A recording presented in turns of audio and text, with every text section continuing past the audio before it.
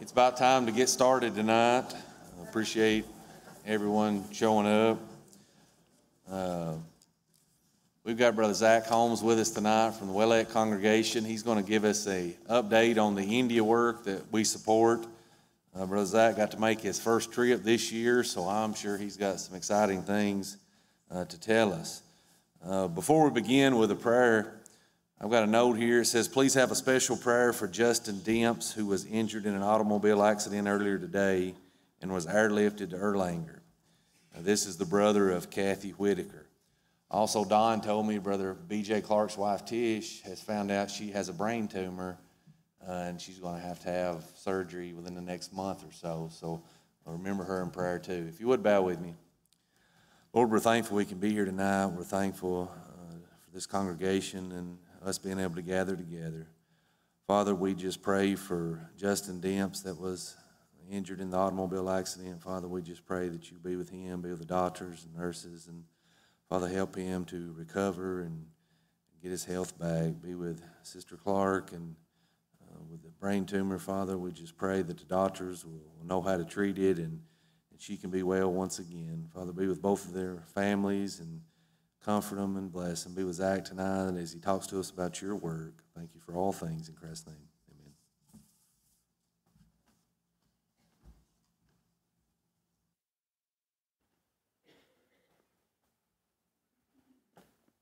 Very excited to be here again this evening to talk to you about what's going on in India. I don't really have any slides on it, but I will tell you about a month ago there was some severe flooding.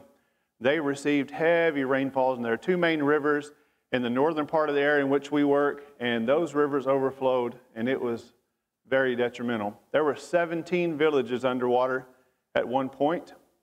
14 of those Christians lived in those villages. We don't know of anyone who lost their life. They were able to evacuate many people beforehand, but there were some who were stuck in their homes and their villages as the floodwaters continue to rise. In India, when you're not able to get out and go to the market or go to work that day, you may not eat because they don't have pantries. Some places there's no electricity, so there's no go to the freezer and let's see what we have in there. So if you can't get out of your home, you can't eat. And so some efforts were being put forth where they could get the large church van, the bus to drive into a flooded area. They would bring food and water in. And in other locations, it simply was a wooden canoe, and they paddled back into the villages, and they took bags of water and what food they could send. We have been able to send about $60,000 in flood relief, and we're hoping to maybe obtain some more because there were church buildings that were damaged. There was an orphan's home where the water was up to the top of the doorway, and the children lost everything they had. The beds are gone. What little clothes they had are gone. Their school supplies, and some of those have since been replaced. They've given those children the things they need. A widow's home was damaged, church building, and so it's untold the amount of damage and the dollar amount. And so we were very thankful for brothers and sisters and congregations who have been able to help and send funds for that. And we ask for your prayers that that flood relief, which is going to take some time, even though the waters have receded, you understand and know when it comes to a natural disaster that it takes much longer than sometimes we think. And so we ask for your prayers on their behalf and your consideration in helping in which ways we can there. I titled the presentation The Fruits of India because when we went in April, there were no crops on the ground. It was way too hot. It was over 100 degrees every day when we were there in April. We flew in at 9:30 at night to the Delhi airport, and they said it is a cool 96 degrees. They weren't joking, because during the day it could be upwards to 120 degrees. So there's no rice in the field, so many people in the villages won't be working in the rice field, so the rice has been harvested, but there are plenty of fruit trees, countless numbers of fruit trees. It may seem chaotic and organized as you ride from village to village. You're riding along the road, and you look out there and you say, well, there's people out there by those trees, and then you realize those trees are in rows, but not like we would have it here. We would be very clean, and everything would be cut and mowed around, but there, no, the trees are planted, and they're out there in the fields working. And there were so many fruits, and I couldn't help but think of the several times in Scripture where Jesus uses fruit to teach a lesson. And so we'll focus our attention on the fruits of India as we continue. Thank you I want to begin by saying thank you to this congregation, and there are individuals here who support the work. We appreciate very much your continued support of this work. I can't even begin to imagine what life would be like in India if we as Americans did not send them support. There are several of us here this evening that have been to India and visited and know firsthand, if they didn't receive help from us, I don't know that they would be as strong as they are, would continue to live and thrive as they do in the situations and circumstances they live in. A preacher will live on $50 for a month. And in many places out in the country, in the rural areas, they may have a table up front, and the offering that day, as the Christians come forward to give of their means, they may only have a bowl of rice to give. How do they do that as preachers, as Christians, live in such a manner? We can't imagine, because we live in a land of plenty. And so we are very thankful for your continued support, because they'll continue to need it, and they'll continue to need it, and boy, are they very, very thankful, and are they ever at work. They're not lazy people at all. And I will tell you about the flood support, and I've just mentioned that. They did not come to me and say, brother, we need help. I heard about it, and I went to them and said, how can we help? They won't even ask us for help. That's the kind of people they are. And so we want to help them because we see their need, not because they said, hey, we need help, but because we see a need and we want to help in that need. In April, we went to India. It was my first time to go. I was a school teacher for a long time. And so I guess since about 2002, either I was in college or I was teaching. And my father always wanted me to go. I knew who Jack was for a long time and always wanted me to go on the trip. But you can't tell the principal, I need to be gone for 3 weeks in November. I won't fly. I won't work. Some of your school teachers, you know, unless you're retiring, you really can't go in the middle of the school year and say, I need 3 weeks off. And so it didn't work out. In summer times, you don't make a trip. It's too hot. It was too hot in April. But we went, and people still came out. So imagine trying to go in June and July. It's either the rainy season and floods, or it's 130 degrees. So we went April the 18th through the 28th. The most important thing about that is you see the number there, 394 conversions. We visited 38 villages, 394 conversions. In one village alone, the big tent meeting, a bunch of preachers, there's no telling how many villages they had traveled from. There were 143 conversions, and one instance the gospel was preached. And these are not people who had heard the gospel for the first time. Most of them had been studied with by a preacher or a Christian in their village, and they invited them and said, let's go and listen to a preacher. And so, okay, let's go. And so they'll go and they'll sit. In one instance, they had been there since 10 o'clock in the morning. We couldn't make it until 6:30 at night, and they had been sitting waiting for us. Some of the Indian preachers had preached, but they were waiting. And we arrived at 6:30 and the gospel was preached. In November, we'll plan to go back, if the Lord wills, on the 7th to the 17th for our second trip this year. That's quite unique. We normally don't make 2 trips, but the first trip was for special introductory for me. But when we go in November, Brother Steve Draper, one of my elders, and there's potentially another man who may be going with us. So there'll be at least 2 of us going in November, and we'll try to get out to further areas. The weather will be it'll be nicer. It'll be 85 degrees, not 105 degrees.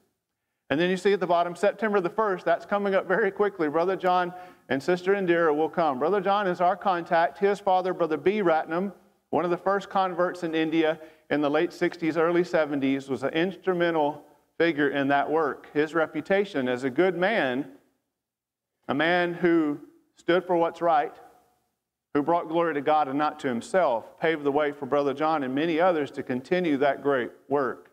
We went to one village, and the village president, you might call him, is a Hindu, very big man.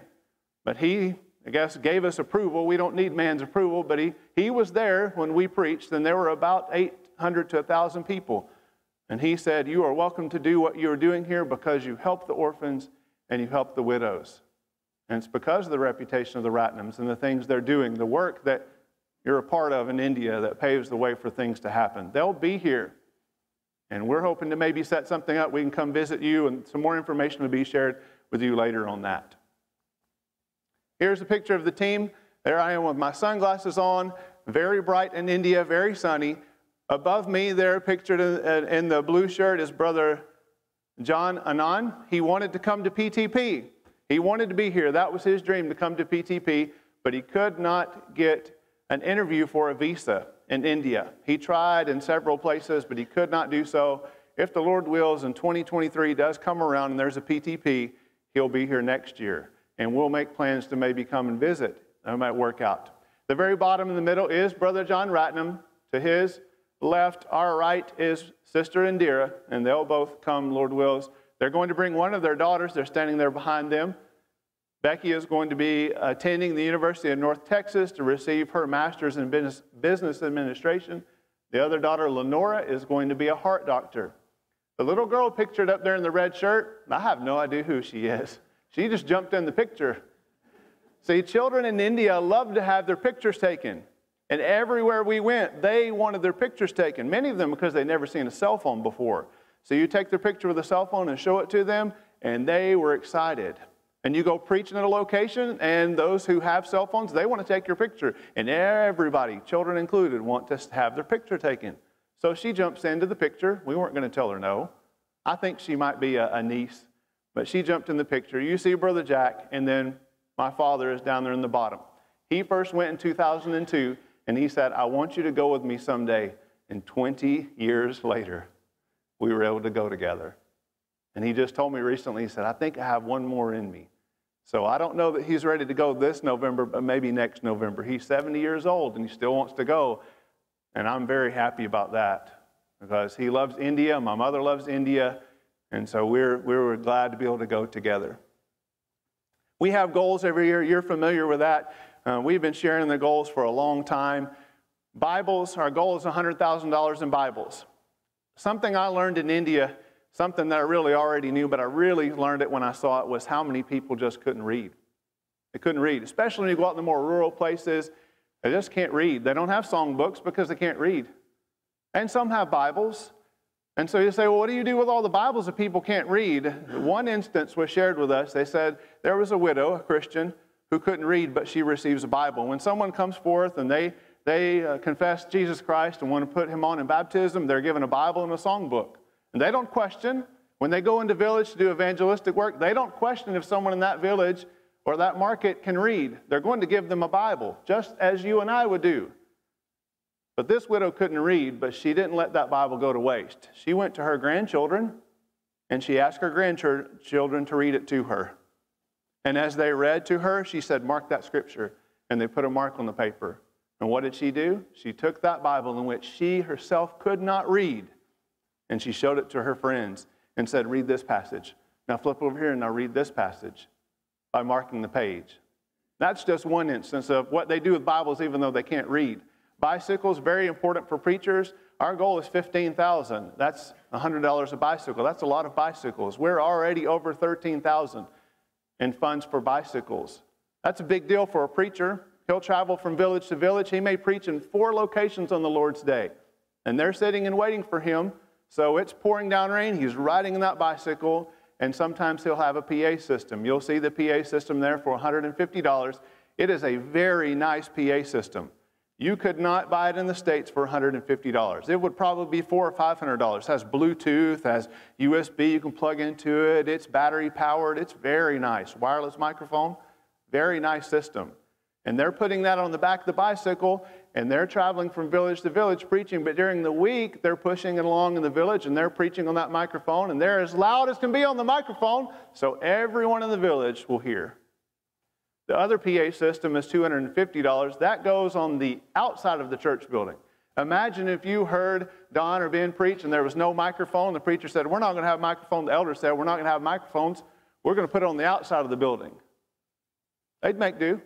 It'd work because you do in India.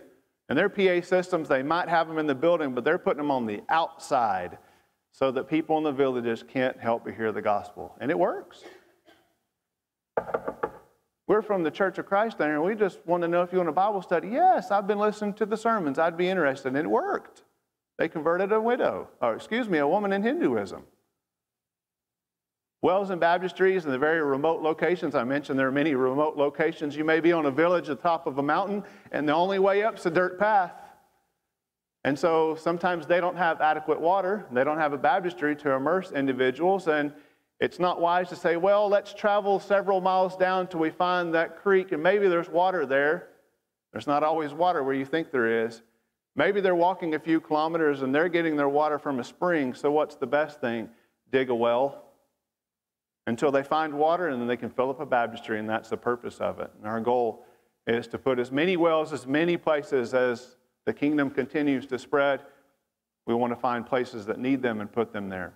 Church buildings. We build two-level church buildings, cement or concrete floor block, and then the second floor is also the same way. The preacher may live on the bottom floor, and the congregation will meet up top. You'll see pictures in a second of what that looks like. And so those buildings will last a long time. It is expensive. There are people who come to say to me, I thought church building used to be $4,500. That was true when things were cheaper in India, but they're not as cheap anymore. So $10,000 still to build a building where a preacher can live and the local congregation can meet, not too bad. The church has a printing press. We print materials. You think of it, they're going to print it. Especially things from here in the States we've been given permission to use. Sister Becky Honeycutt's books, several of you ladies have probably read those books. They print those for the women over there so that they can read those books and they can use those in their studies. There are two different preaching schools. I wish you could see the preaching school at Tooney because they have very nice charts on the wall, many things they've been given permission from here in the States to use. And they print them on the printing press. They'll give that material to the preachers.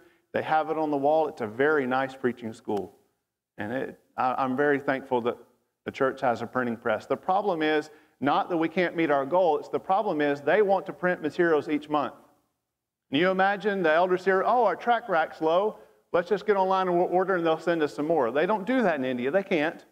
They go to the printing press. But the problem is we don't always have funds each month to send to pay the workers. They don't work for free. And to print the materials. So our goal is to try to send $4,000. That's what they've asked us. They need to pay the men. That's $2,500 and print $1,500 in materials. So they may go 3 or 4 months without any funds. And then when they get funds again, they'll print. And of course, at the end of the year, we meet our goals. But they want to be able to do that each month. Imagine if they were able to do that. Imagine if they were continually sending out the Back to the Bible series that Brother Rob Whitaker uses, and you probably used it before. We have permission to print those. The other is the second school in which we help support, and that's the Herald School of Biblical Instruction. It's a school specifically designed to teach men who were denominational preachers. Just a week and a half ago, Brother John Ratnam was going down to a location. He said, brother, I'm going to be able to preach to about 30 to 40 denominational preachers. This is not a conference where anybody and everybody can stand up and preach. The church doesn't do that. But he had the opportunity to speak to these men. They would listen to him. He taught them the truth. And he said, brother, there weren't 40 people there. There were 93 denominational preachers there. Many of those men will be converted to the truth because they've never heard the truth before. And when they hear it, they say, I want to be a part of the Lord's church. And those men need to be educated. And they become Christians and they want to preach, and that's what that school's for. They're short of their budget, and that's a full school. You'll see a picture later. Fruits of India, Luke 6, 43 and 44. Luke says in the context that it's the Sermon on the Plain. It mimics very much the Sermon on the Mount. I believe there were two different instances. Jesus didn't change his teaching. He didn't preach one way for a certain type of people and then preach another way. He might not have said the same things. In Luke's, Jesus does not specifically say it's about false teachers. But in Matthew chapter 7, verses 15 and following, he specifically says, beware of false teachers. And he says you'll know them by their fruits. I believe the principle is still the same. When we're in India, what are we doing? We're trying to preach, exhort, help, convert souls. But we're watching. We're looking to see what's going on. We share in the responsibility because we're sending funds there, using them to be able to come back and to tell the elders, yes, they were used appropriately. Yes, the funds are being used appropriately. And so, as we jump from Luke 6, 43 and 44, we'll share several points in the fruits of India.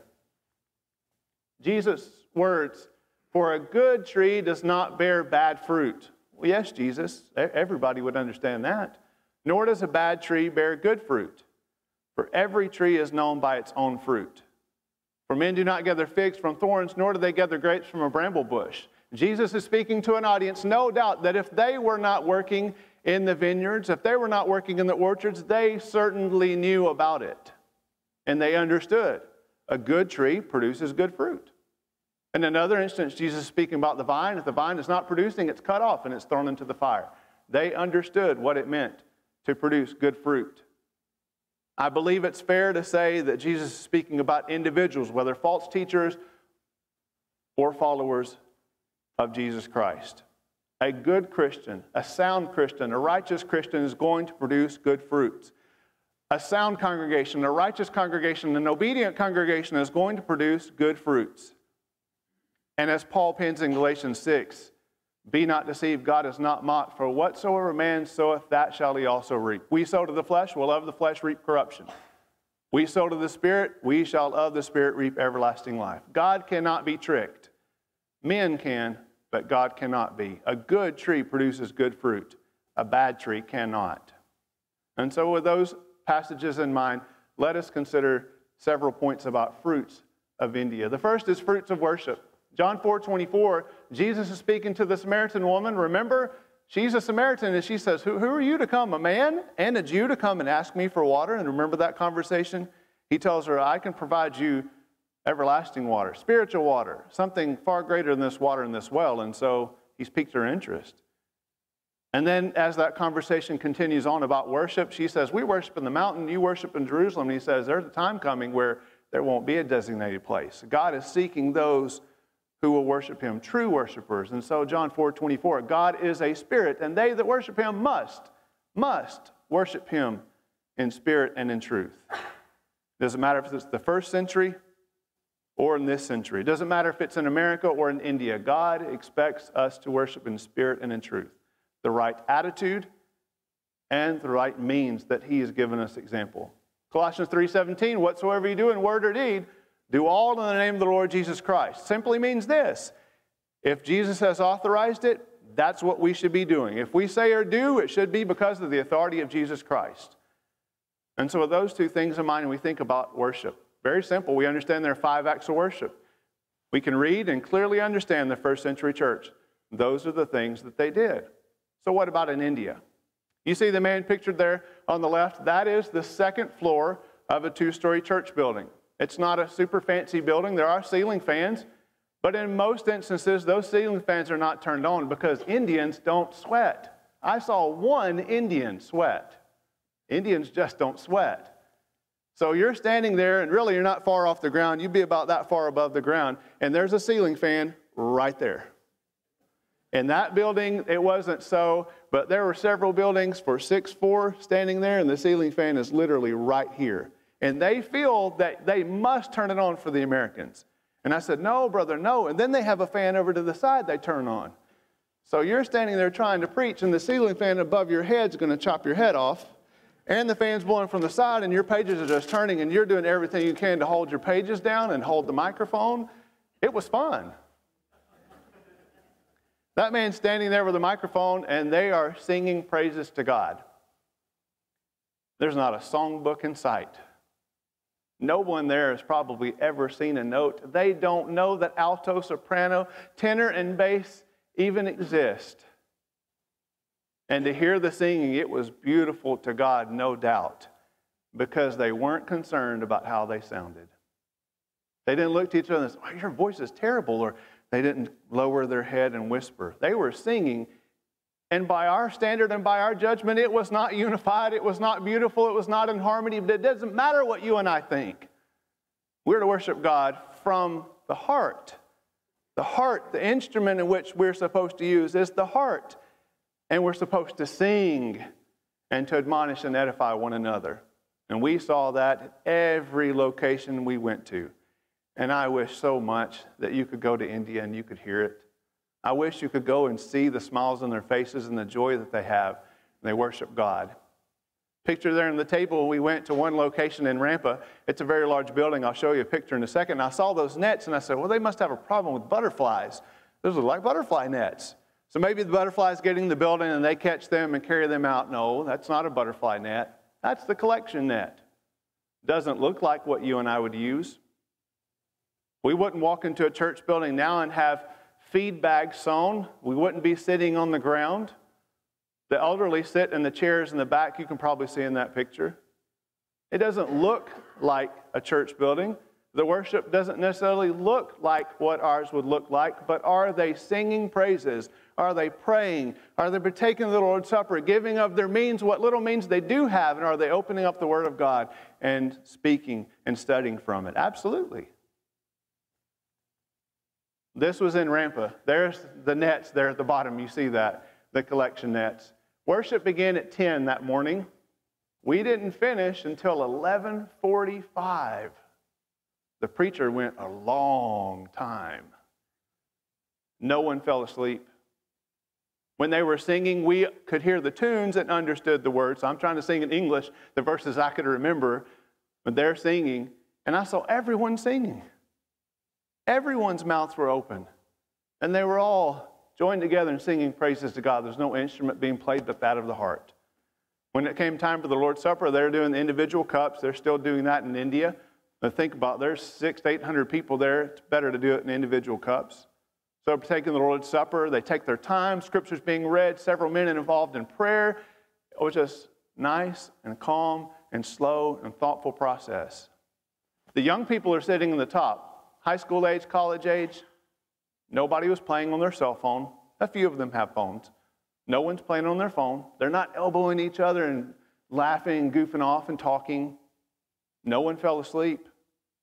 You don't see people get up and mass exit, run out over this way, got to go to the bathroom, or walking out here. It was just really nice to see our brothers and sisters. They're doing the same things that you and I are doing in worship to God. What really struck me, though, when it came time for the offering, because I know those people don't have much at all, every single person that I could see put something in that net. Every single person. And I'm a benefit of sitting up there on the stage and being able to see everyone.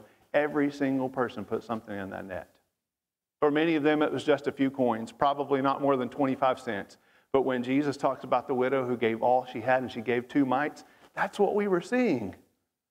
That may be all they had, and they saved it so that they were there on the Lord's day. They were worshiping God and giving of their means. And of course, you and I are not heart judgers, but the fruits were there. The evidences were there. We heard them sing praises. We heard the prayers. We saw them take the Lord's Supper, to give of their means, and then to open up the Word of God and study. It was very, very nice to be there that day. That's not about how we feel when we leave. It's about worship to God. And I was glad to be there. And there were definitely fruits of worship in India. The next, fruits of benevolence. Galatians 6:10, as we have therefore opportunity. We don't always have the opportunity. But as we have therefore opportunity, let us do good unto all, especially those of the household of faith. We have scriptural authority to help those who are not Christians, but our focus, our attention should be on those of the household of faith. So in India, what are we doing? Helping those who are not Christians? I could speak for hours upon the need and the necessity for continued benevolent work in India. We have the need here, but they definitely need it there. There are about 60 children there. If that home was not there available for them, they would likely be on the street, or many of them probably would have died from malnourishment. That's not an exaggeration. Many years ago, Brother B, when he was still living, brought home one day. He saw 5 children on the street. They had no parents, had no home. He brought them home. He didn't ask Sister B, can we start an orphanage? He brought them home and said, we must do something. The Indian government doesn't do anything. They actually like it to see that the church is doing so, because they don't have any social system. And so those children are provided a place. So James 1:27 is fulfilled in India. James writes and says, pure religion and undefiled before God the Father is this, that you visit the fatherless and widows in their affliction, and you keep yourself unspotted from the world. That word visit means you see to their needs, not just going, how are y'all doing? I know times are tough, but to do something about it. And so the fruits of benevolence are very clear in India. Picture there at the top. I know it looks like there's not much to the picture, but I wanted you to see the livestock. There are goats and there are chickens, and they have a cow there. That orphanage is out in the country a good ways. They're not really close to a market. It's not feasible for them to walk to the market every day. So They said, look, it would be better for us in this land that we have to have fruit trees. Those are cashew trees you see there. Let's have some goats. Let's have some chickens and some cows so that we can try to do everything we need here. The church building, I know it's hard to see, but the church building is that white building in the background. And it's a pretty big compound. There's an orphanage, a widow's home, and the church building there in that area. And so they're trying to live there. You see a picture there at the bottom. That's the kitchen at the top, and then the orphanage to the right. And outside on the ground is a chalk drawing. And we got there and said, that's great. The children have been out here drawing, and they've taken pride, and they appreciate what they have. And said, this right here on this dirt. And Brother John said, brother, that's not dirt. It's not dirt. It looks like dirt. He says, oh, no, brother. He says, that's cow dung, cow urine, and clay mixed together. See, the orphans and the widows walk barefooted, and you see the livestock. The chickens, the goats, the cows, they're walking around and defecating wherever they feel like it. And so someone said, let's do something to help the widows and the orphans. And so they mixed those things together and literally got their hands dirty and made that paste and put it down on the ground. And it's a hardened paste. And I was surprised. I said, why? He said, brother, antifungal properties. They walk barefooted on it. They're not likely to transmit things that would affect their feet and their skin. And I came home and I researched it, and absolutely, they do that in many places in India. But that's the resourcefulness of an orphanage and a widow's home. You see pictured there on the left, those are the beds inside that same location. They sleep on a blanket. Some of them have mattresses, but many of the children and the widows, they don't want to sleep on the mattress. They choose to sleep on the metal bed, and they'll sleep on top of the blanket. Picture there on the right, that's the inside view of the kitchen. That's the food they have. They either grew that food or they bought it at the market probably earlier that day. They cook outside. It's rice and some type of curry, chicken curry, vegetable curry. And so those children and orphans are being fed. An orphan's fed for $10. That money for a month, $10 goes towards a widow to help feed her. An orphan, $25. Because the orphans have school uniforms and school supplies and other things that children would need that the widows don't necessarily have needs of. But that's what it looks like in orphans and widows' home. Benevolent work. That lady pictured there on the left, 90 years old. 90 years old. They said, brother, she does not miss a widow's prayer meeting. And she has memorized many scripture. That's outstanding, 90 years old. She's been able to live a long time. She can't read. She's been a faithful Christian for who knows how many years. I don't know how long she's been without a husband, but because of that home, she's been able to live and thrive and to grow as a Christian, and the woman can't read. Many of the widows there have memorized things like Psalm 119, all of Psalm 119. They spend their time in devotion, and a safe place is provided for them. Pictured at the bottom right, you'll see that woman squatted down on the ground. She didn't lose something. She can't stand. I didn't take a picture of her feet. It wouldn't be appropriate. Her feet were severely deformed. There's no system. There's no government aid. There's nothing for her there. She has no one to take her in and help her but the orphan's home or the widow's home. And so where's the benevolent funds going to help women like that? A Christian woman who has no other means but the help that's provided for her. You see the woman at the bottom there, she's in a village, and they've gone and they've likely given her a New Testament. You can't see very well in the picture, but a few pieces of fruit, and they're trying to talk to her and to convert her to Christ. Standing up at the top are sewing machines. Those are provided for younger widows, widows who have the means to take care of themselves, or they may have their own home. They can't just go down to the store and get a job anywhere unless their family's involved in a business and they work with their family. But those women, they're widows. They'll never remarry. The Bible gives us clear instructions that a woman can remarry, but their culture says no. So even though they're very young, they'll never remarry. So how do they take care of themselves? That sewing machine. They can make clothes for themselves and for their children, and they can sell those clothes and make a living. But I want you to pay close attention to that widow standing right in the middle. At one point, she was right in front of me, and she had flowers in her hair, and it smelled beautiful. And I tried to communicate to her, pointing and smell good, and she turned to me and signaled to me that she cannot hear. She's deaf. And Sister Indira, Brother John's wife, said, brother, she is deaf. She cannot hear. I don't know that she can read or write. If she can write, then she can write, obviously communicate. No one there knew sign language. And she said, brother, her father was very sick with COVID. And her brother was going to visit on his bicycle, and as he's going along, a tree fell on top of him and killed him. And then her father died sometime later from COVID. A widow who will never marry again. Her brother is dead. Her father is dead. That sewing machine makes a huge difference in her life. And I was very thankful to be there that day and to be able to give those to them. Benevolent work in action. And the last point, the fruits of evangelism. Mark 16, 15, and 16, we're very familiar with the instructions of Jesus to go into all the world. To go into all the world means India, Africa, Asia, wherever it may be. The street that you live on. The house 2 blocks over. A coworker you've been next to for years and maybe never spoken to them about the Bible. We're familiar with that passage. What about 2 Timothy 2:2? Paul writes to Timothy and he says, the things that thou hast heard of me amongst many witnesses, the same commit thou to faithful men, that they may do so likewise. What about the gospel? What about the things that you and I did as Christians? So simple to hear a believer repent, confess, be baptized. To know that there's but one church and God adds us to that church when we submit to His will and we have the blood of Jesus that washes away our sins. What about the acts of worship that you and I can read about? Can we take those same things that we've heard and we've studied and we've been obedient to and go to the person right next to us and say, let me show you. That widow did who couldn't read. I know that we can. Picture there at the top, those 3 men. That one on the right with the cream-colored shirt, we saw him that Sunday morning.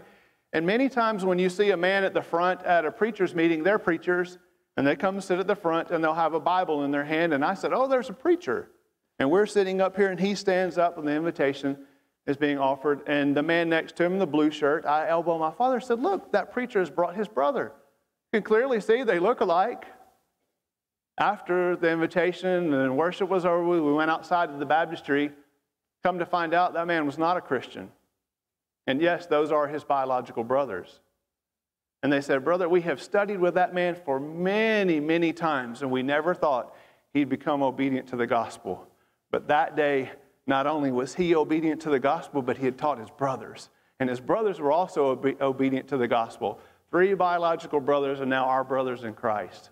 Evangelism in action. Someone was patient with that man. Someone was long-suffering with that man. And they never gave up on him. And that day, we just happened to be there. And man, you're talking about joy in your heart, and you see those men, and you realize, those are my brothers. And they're actual biological brothers. Pictured at the bottom, that was the location I mentioned, the mayor or the governor of the city.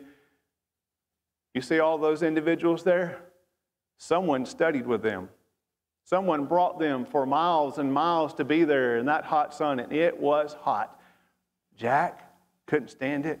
My father couldn't stand it. It was so hot underneath that tent, they went over to the side, and I took a picture of them. They had 2 fans on them over there. And Brother John and up there preaching, and we're sweating. That was the only Indian I ever saw sweat was Brother John. And we're just sitting there sweating. When the invitation's extended, they don't sing a song of invitation. I'll be finished preaching. Jack's finished preaching. My father's finished preaching. And what happens? The Indian translator may go on for 5, 10 more minutes. And he may say things, especially if he knows individuals, and he may point to someone and say, I know that you know what the scriptures say. I know that you study the Bible, and you know what you need to do to become a Christian. Quite different than what would happen here. Someone would be offended if they were called out and stated that. Sister so-and-so, you know you need to repent. You're living in sin, and I'm glad you're here today, but you need to repent. If that took place now, people would be so angry, but that's what's happening in India. Evangelism. I know the second bell rang, didn't it? Okay. I could barely hear the bell. I still have 5 more minutes, right? Okay. I will pause right there.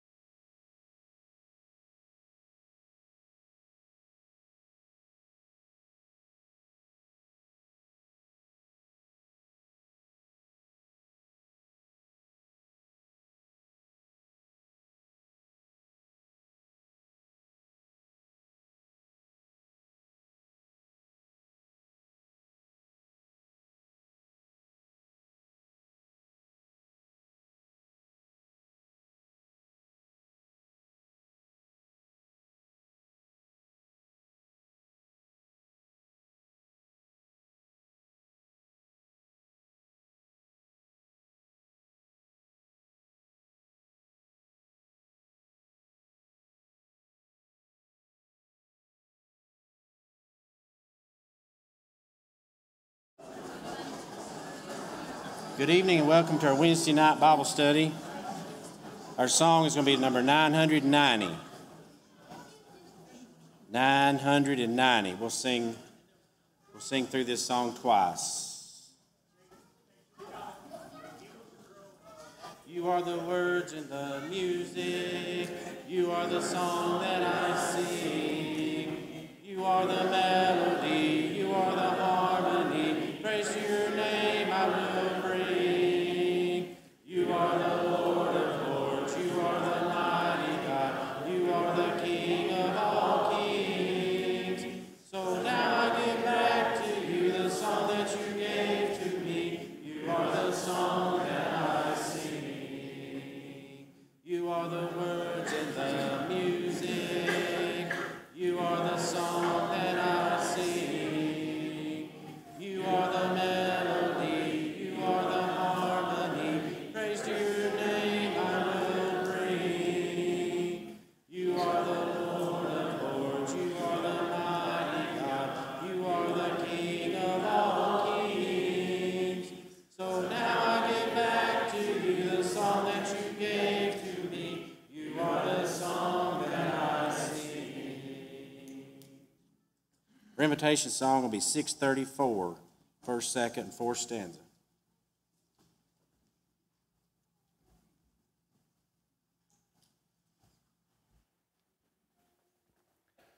As we concluded our presentation during the Bible class time, we were talking about the fruits of evangelism, and we had looked at Luke chapter 6, verses 43 and 44. And I titled the presentation The Fruits of India because I couldn't help but think of what Jesus said about fruit production. In Matthew's context, he's talking about false teachers. And certainly this would fit for false teachers. When we're there, are we seeing that there's any false teaching? Yes, there's false teaching everywhere. But are we walking in and saying this blatantly an error and against what the Word of God says? No, we weren't seeing it. Sometimes you and I can't see it and we don't know. That should be the alarming thing for us as Christians. We can sit next to one another every Sunday morning, Sunday night, Wednesday night. We can be together during the week for youth events and get-togethers and meals, and we can know each other and feel like we know each other so well. We say, I know that they're a faithful Christian. But their heart may be far from God. And Jesus, quoting from Isaiah, said, you hypocrites, well did Isaiah prophesy of you, saying, they honor me with their lips, they draw to me with their mouth, honor me with their lips, but their heart is far from me. And that is the concern that we should always have. Is my heart right? Am I just putting on a show? Am I looking good on the outside? And as we talked about fruit trees in the context of Luke 6, 43 and 44, and Jesus is speaking about a good tree will produce good fruit. Well, yes, Jesus, we know that. We know that now, even with the fruit trees in our yards, in our garden. We know a good tree produces good fruit.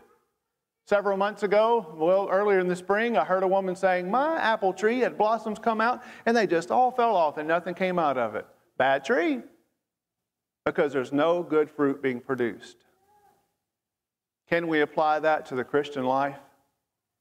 Can we say that maybe there's someone here this evening that's pretending to look like a good tree, that's trying to look like they're a faithful Christian and serving God, that they're coming and they're saying and doing the right things, and by all means everyone looks and says they're a faithful Christian?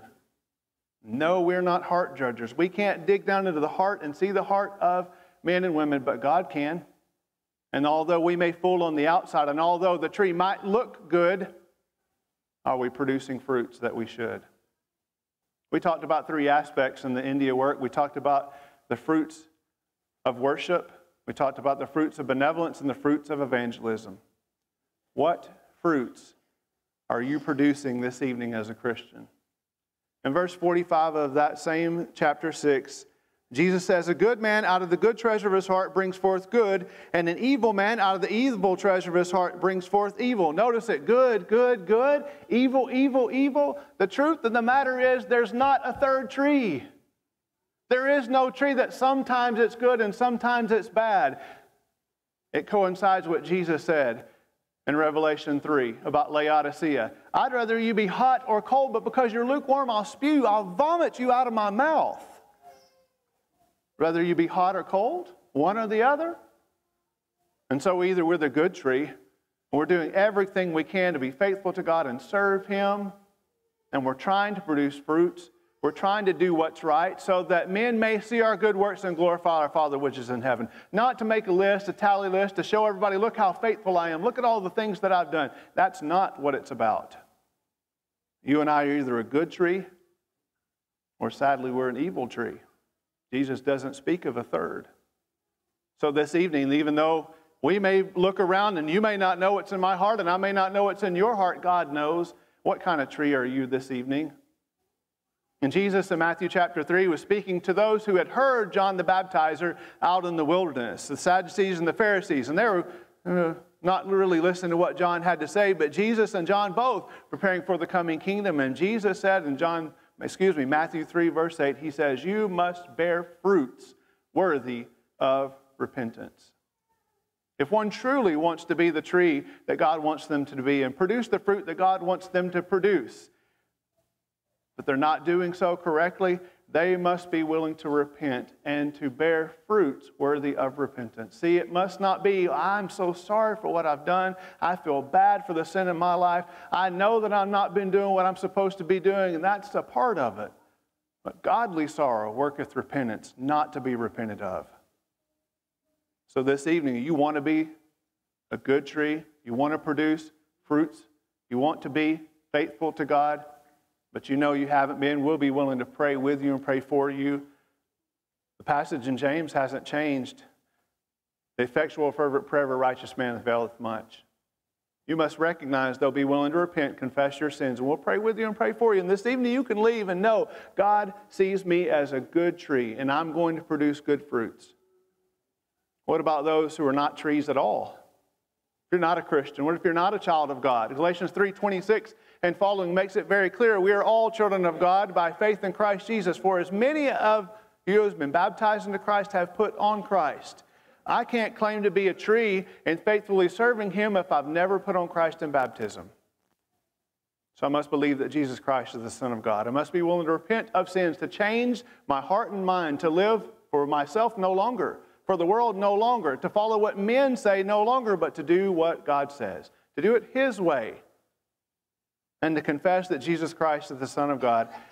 And then as Jesus very plainly said, he that believeth and is baptized shall be saved, but he that believeth not will be condemned. Do you want to be a tree, a righteous, faithful tree? We can help you as a Christian, or if you're not a Christian, we can help you become one this evening. And the time now is yours to come while we stand and sing.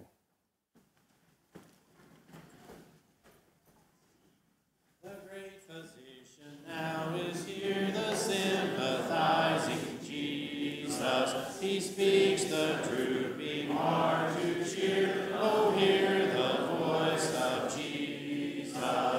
Sweetest note in Sarah's song, sweetest name on mortal tongue, sweetest care.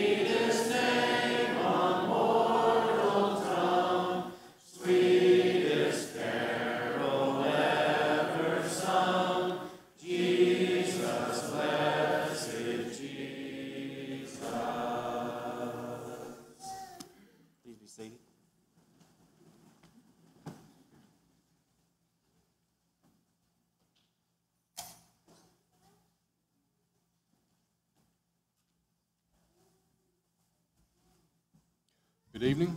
We'd like to welcome everybody to our Bible study this evening. If you're visiting with us, we're glad you're here. We hope you come back and are with us anytime you have an opportunity to do that. We have a few announcements for the congregation. Mike Dyer remains in Cookeville Regional Medical Center. As was mentioned earlier, Justin Demp's brother of Kathy Whitaker was injured in an automobile accident this morning and was airlifted to Erlanger. Young professionals, please remember your game night on Friday, August 26th at 6 p.m., and please check the bulletin board for details. Bible Bowl practice this Sunday is at 4:30, and Bible Bowl is Saturday, September 10th. Care groups, please check your team's clipboard on the desk in the foyer for contacts for this month.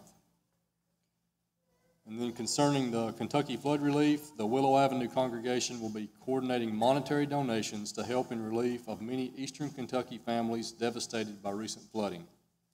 Donations will be accepted through Sunday, August 28th, and will be sent to our sister congregation in Richmond, Kentucky for distribution. Please get those to the office or to one of the elders.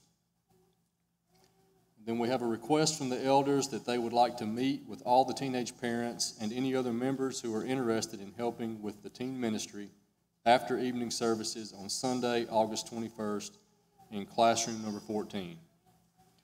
Finally, we'd like to encourage everyone to please check your bulletin for additional details on activities and other items of interest. And if you would please stand for our closing prayer.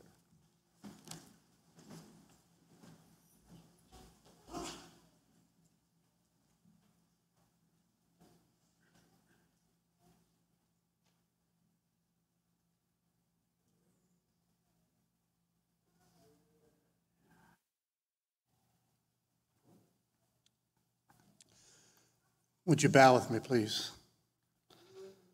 Most gracious Heavenly Father, we're grateful for this opportunity to gather as your children tonight, Father, during this midweek Bible study and study a little bit more of your word, Father, and listen to the presentation of the work that's going on for the church in India. We're thankful for that work, Father, and we pray that you will bless that work and continue to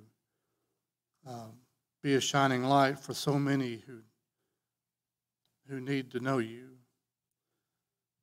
Father, we're thankful for our lives. We're thankful for the blessings that you give us. Father, we're thankful for your Son, for it is without him that we would have no hope. Father, we pray that we will strive as your children to live a faithful Christian life, to bear great fruit from the branches of our lives.